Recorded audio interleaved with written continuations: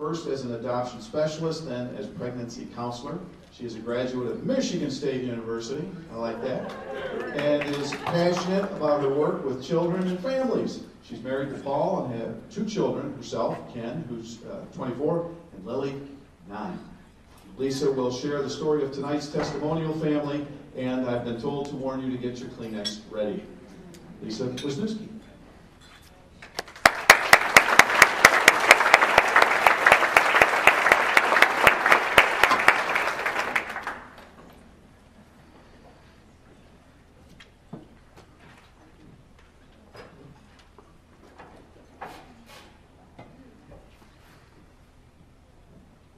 Hold the microphone and read at the same time.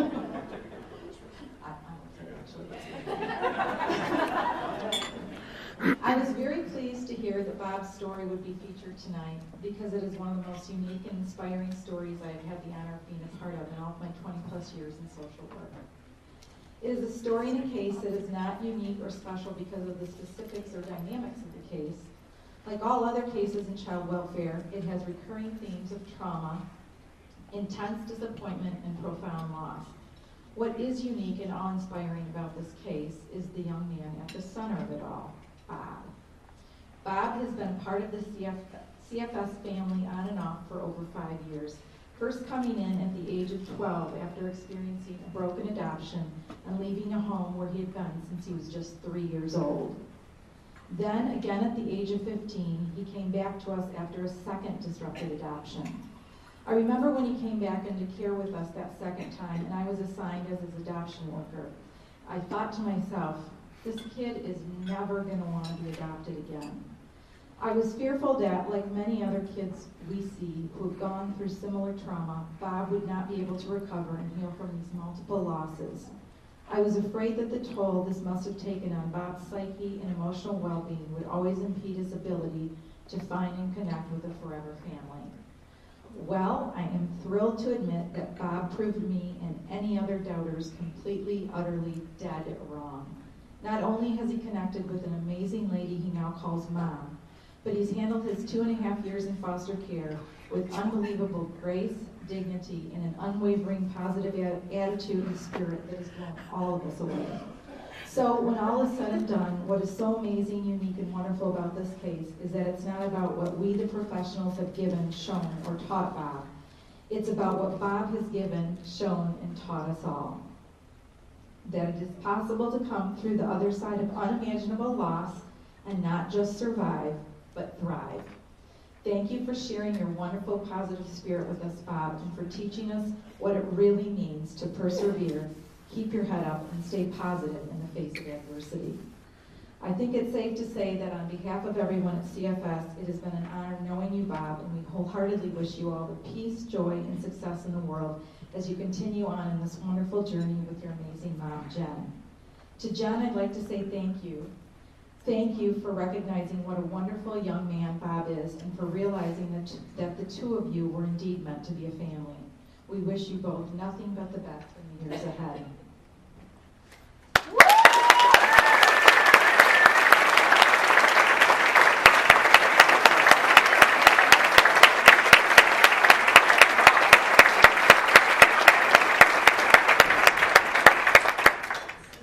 Thank you.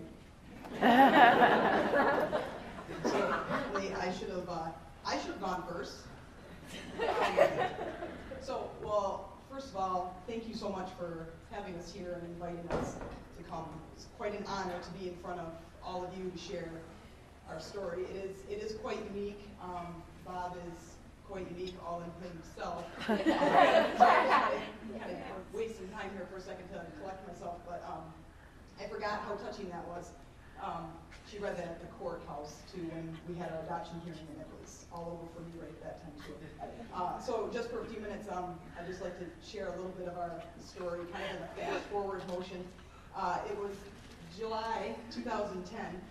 Our caseworker at the time called and said that he had a 15-year-old boy who was in need of respite for 2 weeks, and we were about ready to go on vacation, so we agreed to do 10 days.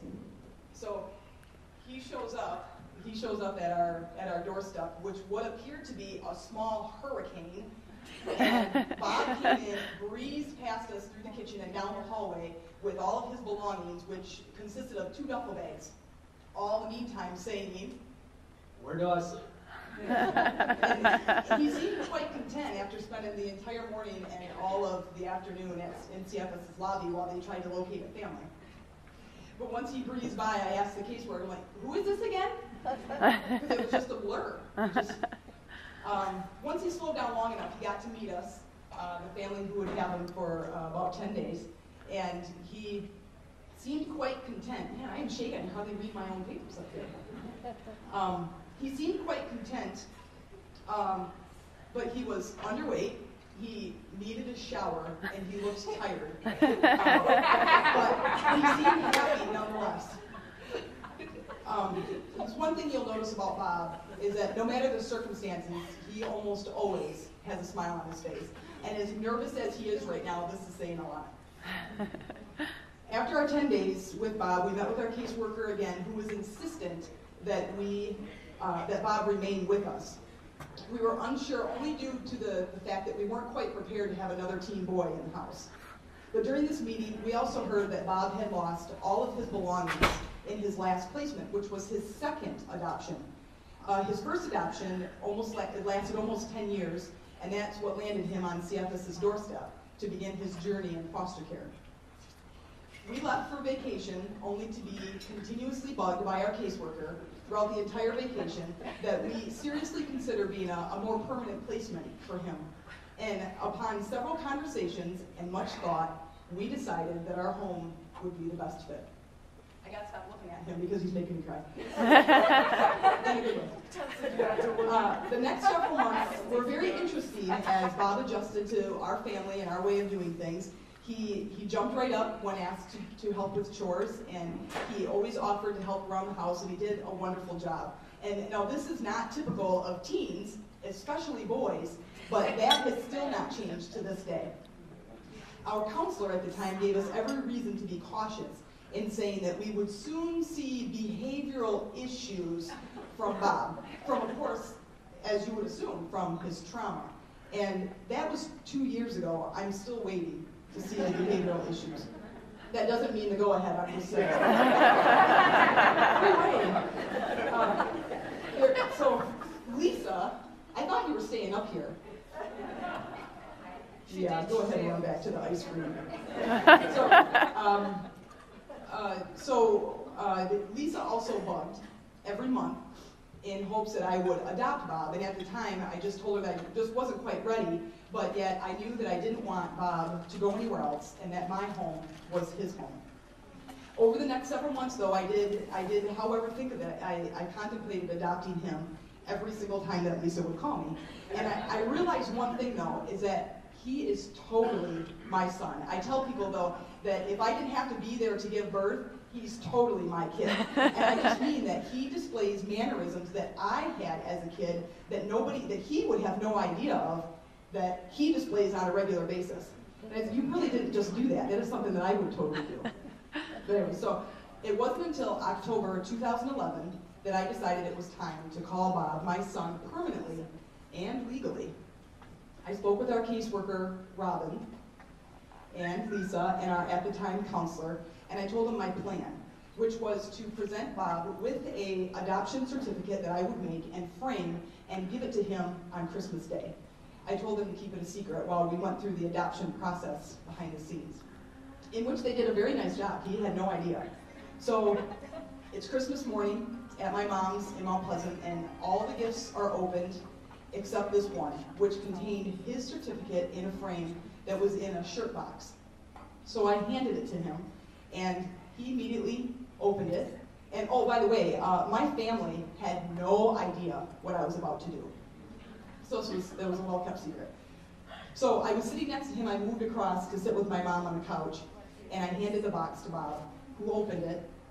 He peeled back the tissue paper, took one look inside, turned red, and closed the box. I said, "Well, honey, nobody knows what's in there." And he said, "Jen, I'm trying not to cry." Which, of course, the whole entire family just melted at that point. But so I take the certificate from him, I hand it to my mom, who immediately starts to cry, and she hugs me, and in my ear she says, "Jennifer, thank you so much for giving me another grandson."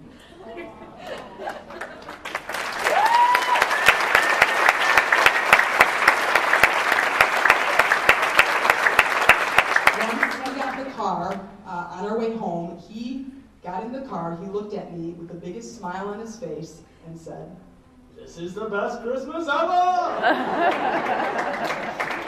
Once we got home, I'm almost done. Once we got home, throughout the night, he just kept coming up to me, giving me hugs, and just this ear-to-ear grin, similar to what he's displaying right now. And I eventually stopped him and I said, "Bob, did you really not think that I was going to adopt you?" No, actually I figured once I graduated I would move out. And I gave him a big hug, and I said, "No, now you're stuck with me." Now, we have had some rough times. What family doesn't? But we worked through them together, just the two of us.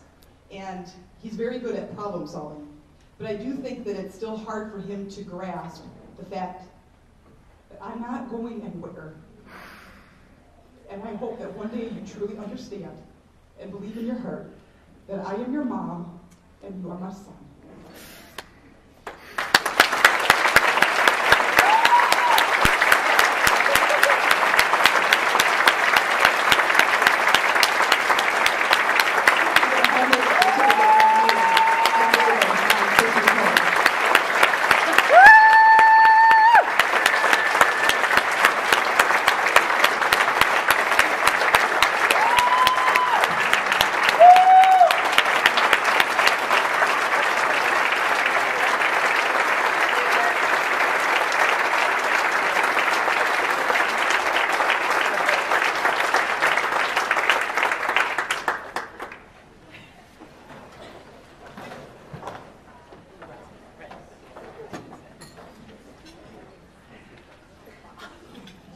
Why we're all here tonight, right?